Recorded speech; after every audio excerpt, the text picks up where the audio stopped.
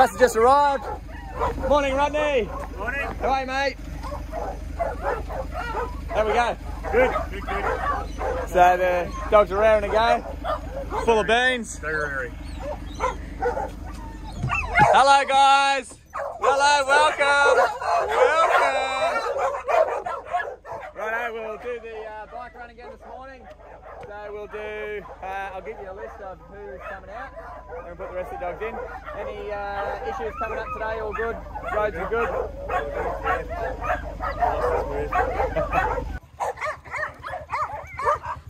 You ready, guys?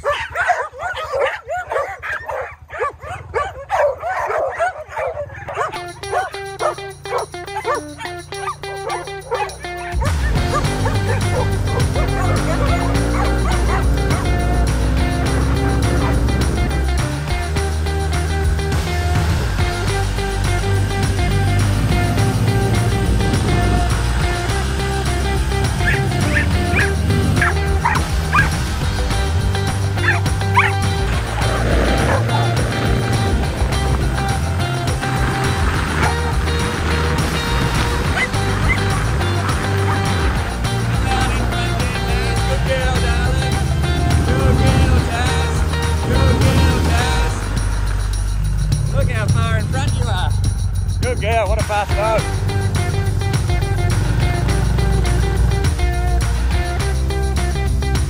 Good job, guys.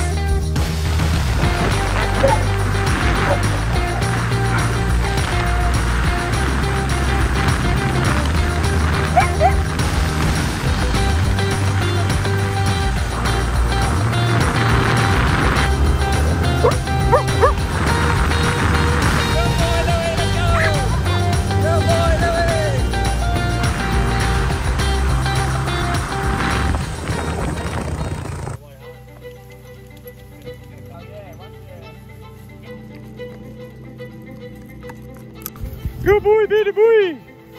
What you got there, mate?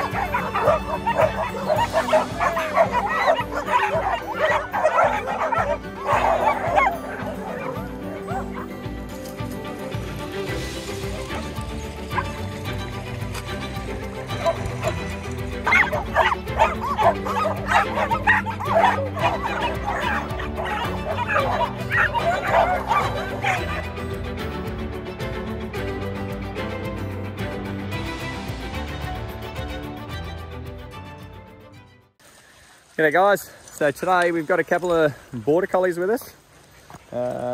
Border Collies in the top 2 or 3 in both energy, so most energetic behind the Kelpie, I believe, and they're also in the top 2 for intelligence, so highly intelligent dog, very athletic and energetic dog.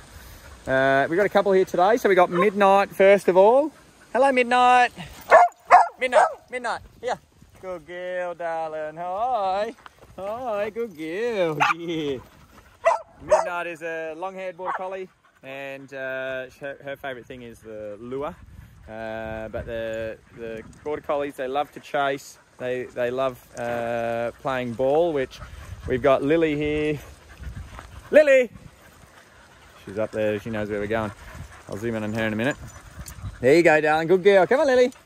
Lily's very ball motivated, loves chasing tennis ball and chasing toys. Hi, Lily. Good girl, darling. Good girl. So Lily is part Border Collie, part Wolfhound, so that's why she looks a little bit different. Then we got Louie. Hi, Louie. Hi, darling. Louie. Come here, mate. Good boy. Good boy, Louie. Hi. So Louis is a textbook young male Border Collie, just beaming with energy. He doesn't really know what he wants or what he's doing at the moment. He just wants to do it and do it fast. So he's got a bit of a mix across a whole heap of things. He hasn't really zoned in on the one main thing that he likes at the moment. He's sort of taking it all in his stride with the ball in his mouth there. But Louis is the textbook, you know, really fast teenage Border Collie. A lot of the time, the Border Collies, because they are so intelligent, if you don't give them the exercise that they require, they can turn destructive very quickly. Chew couches apart, dig huge holes in the backyard, wear tracks up and down the fence in the backyard because they're just back and forth, running every day. I remember as a kid, my dog, Border Collie, you know, we had a family of 6. So 4 kids, we were all runners. So we used to take him out, her out running every day, all 4 of us. So she would just get so much exercise. But, you know, school holidays would come around and we would take her up the park and just ride all day on our bikes and everything. But, you know, she could handle it. She just kept going and going and going. And the moment we had a day off, you could see she was just pacing the backyard. Come on, when are we going out? When are we going out? So they need heaps of exercise. We've also got Jeddo here. Hello, Jed. Hello, mate. Good boy, Jed. Good boy. Good boy, Jeddo. Good boy, mate. And Jeddo's been with us for quite a while. I actually trained Jed when he was 4 or 5 months old. And he's one of the originals back in the day when, you know, Bandit and Charlie and Jack and Tangy, you know, we've known Jed for quite some time. So Jed's one of the older Border Collies that we've got here. And, you know, Jed's a very sweet-natured dog. He does still have the textbook Border Collie in him where he, as a younger pup, he wanted to run circles around the whole group. He would literally run in circles the whole time. So something was happening, there was a ball game or something, he would want to be on the outside and he would just cut these huge laps around the whole group and just constantly run and just do these laps. It was quite comical to see, but in his older age, and he's also had some hip surgery, he started to self-regulate and slow down a little bit, which is good for him because it means he can moderate his exercise into being an older dog. But the Border Collies, I've got a soft spot for them. I had one as a young boy. I remember I convinced my mum to get me a dog, this little black and white puppy, if I got a good report card in year 7 in primary school. So I remember I studied as hard as I could, as much as you do in primary school, and got a good report card, and so I got myself a dog. And I was inseparable from this dog my whole life up until I joined the Navy. And so she would come with me everywhere. She'd go to soccer training with me. She'd go to, you know, my mate's place, following me on my push bike. I trained her. She was perfect. I never had her on lead. She did everything I said. She would always look for me. And even, it was a bit sad, even when I joined the Navy, my mates would all bring my dog home because she would get out and go visit all my mates' houses looking for me. Poor thing. But yeah, they're highly intelligent, huge amounts of energy. They all have their own different personalities here. But if you don't give them enough, that's when you get the cheeky behaviour come out, destructive behaviour, rebellious behaviour. You give them what they need energy-wise, and they are very loyal, you know, and rewarding dogs. But yeah, so today we've got quite a few Border Collies, and just thought I'd give you a quick update on Border Collies, my limited knowledge on you know, their personality and traits. They love to be trained. If you don't train the Border Collie or the highly intelligent dogs, you don't train them, and it's just a big waste. They love to communicate. They've got lots of eye contact. They're trying to decode and you know, decipher what you're trying to tell them. So they love training. They're super intelligent. They really pick up training quite well, and they will tune into you as the owner.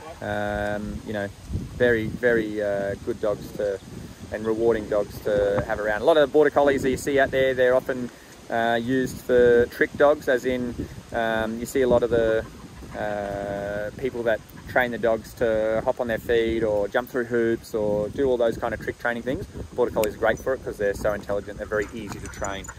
So just thought I'd give you a quick update on the Border Collies that we got here today. I'll go over them again Lily is the crossbreed Border Collie with Wolfhound. Then we've got Louie, who's the brown Border Collie. And then we got Jeddo, who's the tricolour Border Collie. Hello, Jed. And Jed's been with us the longest. He's been there from the beginning, trained him as a puppy. And then Midnight, she's also been here from the first year that we started. We met her as a pup in our local area back when we were living in Sydney before we started the farm. And or right as the farm started, actually. So when she came of age, at about 8 or 9 months, I think, she started coming up with us. Didn't you, darling? Hey, good girl, yeah. She actually looks a lot like what mine was, a big fluffy coat back when I was a boy. And then there was, did I go through them all? Jed, Louie, Midnight, Lily. Yep, good to go. Border Collies, great dogs, I love them, and look out for them in the yard. Midnight loves the lure. She's a big fan on the lure. She likes to sit there and keep going more lure runs. She doesn't like leaving. She's a big fan. So, and when usually with the lure, Jeddo likes to do those big loops. His trade is to round him up. And Louis is still learning. He's only relatively new to the farm. Loves it. Goes hard all day. But he'll start to tune in as he matures as to what activities he likes and what his traits are. So a bit more on my dog Asher, the Border Collie, when I was a young kid. I got her when I was 12, and she was glued to my side all through my high school years, up until I joined the Navy at 20 years old. And yeah, like I said before, when I left to join the Navy, she would go to my friends' houses that she knew, and they'd bring her home every afternoon and say, you know, your dog was at my house again.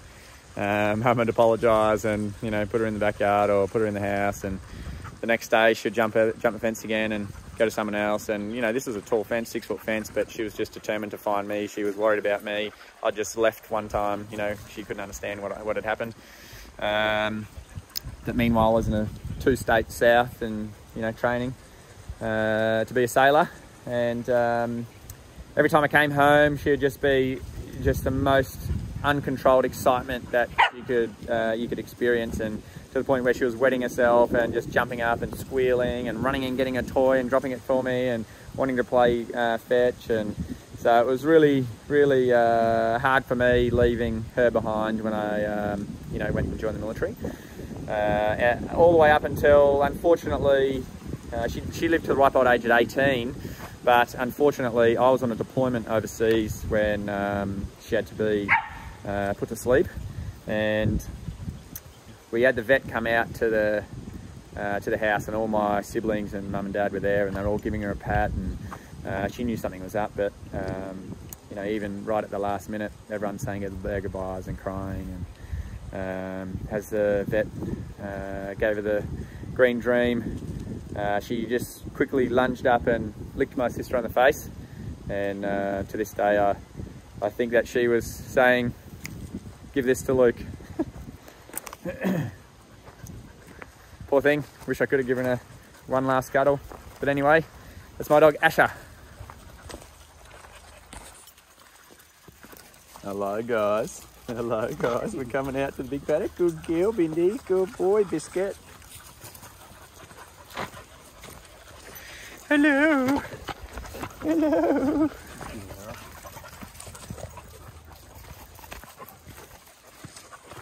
Good girl.